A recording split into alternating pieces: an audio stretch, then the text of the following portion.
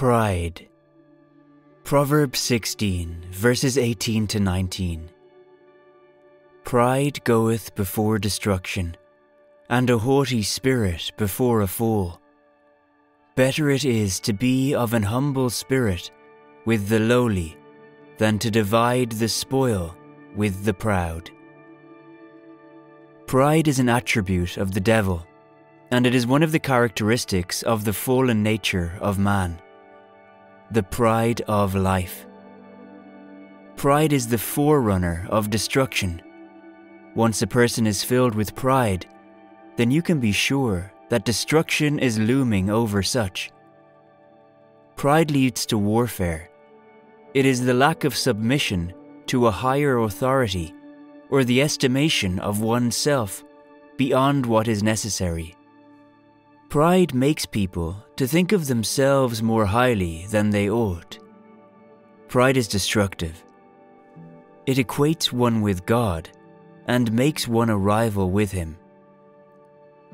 The simple fact that this sin was the first sin ever should show you the gravity of it.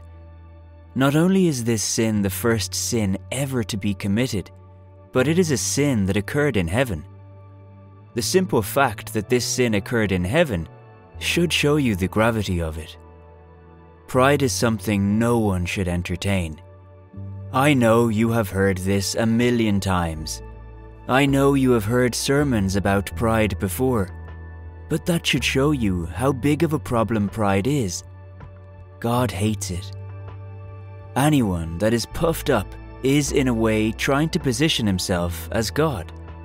This is because God sits on high, and pride attempts to exalt a person to the position of God. That is the reason the Bible says that God resists the proud, but gives grace to the humble. So we see the reason God resists the proud is because they try to become God, and therefore have to be resisted. God will not share His glory with anyone else. Isaiah 42 verse 8. I am the Lord, that is my name, and my glory will I not give to another, neither my praise to graven images. A creation cannot be equal to His Creator. Pride attempts to enthrone its victims as God. Pride goes before a fall. Once a person is proud, the end of such can be accurately determined as destruction. The devil was the originator of pride. The warfare that took place in heaven was birthed by the pride of Lucifer. Prophet Isaiah gave us the account of how the devil came puffed up in Isaiah 14 verses 13 to 15, which reads, For thou hast said in thine heart, I will ascend into heaven. I will exalt my throne above the stars of God. I will sit upon the mount of the congregation in the sides of the north. I will ascend above the heights of the clouds. I will be like the Most High, yet thou shalt be brought down to hell, to the sides of the pit. The greatest aim of pride is to seek self-glorification and exaltation. Pride is self-centered. It seeks to be seen, honored, and eulogized. We can notice from Isaiah's account that the devil used the word I will 5 times. He was self-centered. He wanted to rise above his maker. Pride is all about me, me, me, me. We can go on and on studying the attributes of pride from the fall of Lucifer. His pride led to his rebellion. When a person begins to fight church authorities behind the scenes and craving the attention of people, he or she is exhibiting pride. Pride will make a person feel too big to obey correct and proper doctrines. This is why you see people start churches that follow doctrines of devils.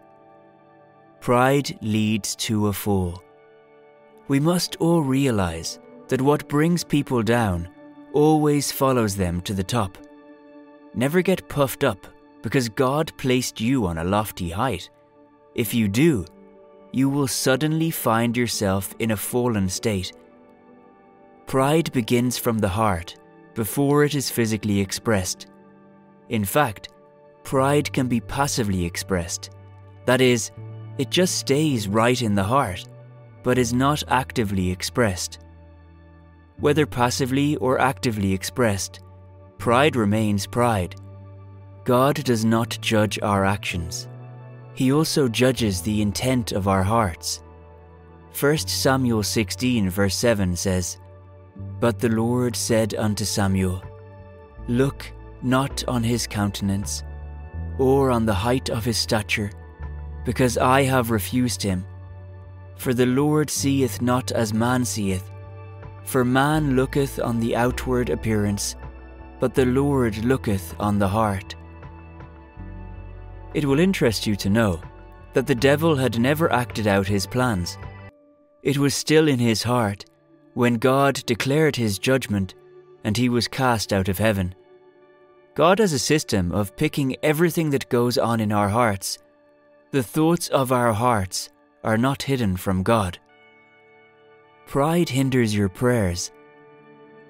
2 Chronicles 7 verse 14, "If my people, which are called by my name, shall humble themselves, and pray, and seek my face, and turn from their wicked ways, then I will hear from heaven, and will forgive their sin, and will heal their land."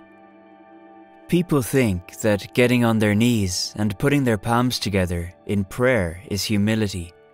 It's not. You could be on your knees with your palms together in a physical posture of humility, but your heart could be full of pride. You know, I just wonder how many people's prayers have been blocked by this sin. Isaiah 16 verse 6 says, "We have heard of the pride of Moab. He is very proud, even of his haughtiness, and his pride, and his wrath, but his lies shall not be so." Proud people speak vain words and rely on their strength because they don't ever want to be seen as people who need help. A lot of people have harmed themselves with this evil trait. Instead of them trying to seek for help when they are in need, they will rather die in silence. Unfortunately, believers are victims of this also. Pride leads us nowhere. It works out the shame of those who possess it eventually. The Bible says that all the pride and haughtiness of Moab shall not find footing. They will all become as lies. That is exactly what happens to proud people. King Nebuchadnezzar was lifted with pride, and God dealt with him. Across the scriptures, we find God himself resisting the proud and pulling them down in the wrath of his jealousy. It was so for Herod when he boasted before people without acknowledging the supremacy of God. His judgment was such an astounding one. Worms ate him up immediately. That is the disaster that pride brings to its host. Nebuchadnezzar was lifted with pride, and he proclaimed that it was by his strength that he achieved all the glories of Babylon. His judgment was pronounced in a dream he didn't understand, until prophet Daniel interpreted it to him. Daniel 4 verses 24 to 25 says, "This is the interpretation, O king, and this is the decree of the Most High, which is come upon my lord the king, that they shall drive thee from men, and thy dwelling shall be with the beasts of the field, and they shall make thee to eat grass as oxen, and they shall wet thee with the dew of heaven, and 7 times shall pass over thee, till thou know that the Most High ruleth in the kingdom of men, and giveth it to whomsoever he will." There is no good result that pride can ever yield. It destroys our relationship with people and with God. Therefore, we must desist from every act of pride and ask the Lord to clothe us with humility. Finally, the humility of Christ is our scale for measuring pride. We must grow in humility, like our Lord was subjected to God, although he was equal with him. Now focus on this phrase, shall humble themselves and pray and seek my face. It takes humility to totally depend on God through prayer. When we wake up and go about our day without praying to God, it could mean we can handle the matters of the day without the help of God. We put God to the side and say, "Don't worry, God, I have this day covered. I am the captain of my own ship, and I will order my day today." We do not know what life may throw at us that day, and it takes the grace of God to victoriously go through each day. From this verse, we see that one of the things that was restricting the people of God from praying and seeking His face was pride. Sometimes our flesh wants to do things by itself without God's help. It takes humility to ask for God's grace to perform tasks that we might be very skilled in doing. It might seem silly, but let's think about it. Learnt skills such as writing reside in our memories. Without the proper functioning of a person's memory, it is impossible to demonstrate this skill. It's all by the grace of God. There is something very serious about prayerlessness. The link between prayerlessness and pride is undeniable. You see, when you don't pray, you are practically saying that you are the perfect, sinless child of God, the one who never committed a sin, the one who walked on water, the one who raised the dead, the one who cured a woman with the issue of blood, the one who was born in Bethlehem, raised in Nazareth, the one who died on Friday and rose up early on Sunday morning, the one who ascended into heaven. He needed to pray while he was on earth, but you don't. So Jesus needed to constantly pray and seek the face of the Father, but you don't, but we don't. I am included in this. Prayerlessness is one of the sure ways that shows you that pride is in your life. Over the years, you have heard me say this verse, God resists the proud. If there is one thing you don't want, and I don't want, is to live a life with God against us. You must fight pride and defeat it before it defeats you. To resist pride, you must clothe yourself with humility. God resists the proud, just the same way He resisted the devil. But He gives grace to the humble and exalts them. In the description below, you will find a prayer of humility.